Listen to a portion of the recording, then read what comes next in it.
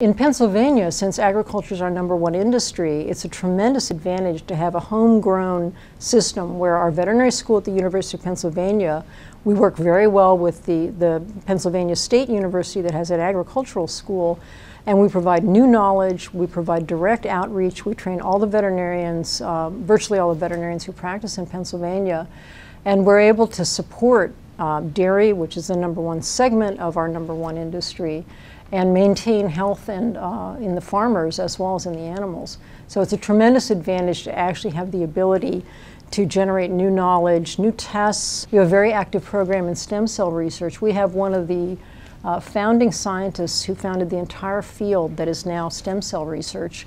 Ralph Brinster in our school is the only veterinarian ever to win the National Medal of Science just this year. And the kind of work that we do, because we have such deep knowledge of biology, really goes across all species, and it can elevate the quality of life for everyone. Ralph Brinster was the first person to figure out how to keep mammalian egg cells alive outside of a body. And that fundamental discovery actually led to the ability to do in vitro fertilization.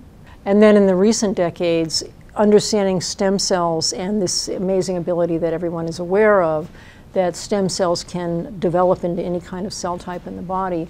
He's continued every decade of his 5 decades now of active research to make really fundamental discoveries. When Dr. Brinster started, his goal, and he's been very generous in saying this in any interview, his goal was to really help the farmer.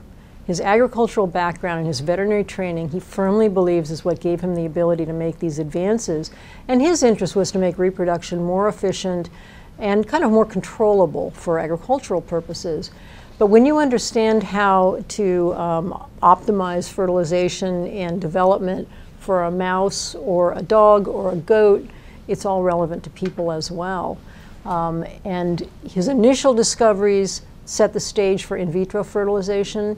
His most recent publications have shown that it's possible to allow boys who've gone through chemotherapy for testicular cancer to then reproduce.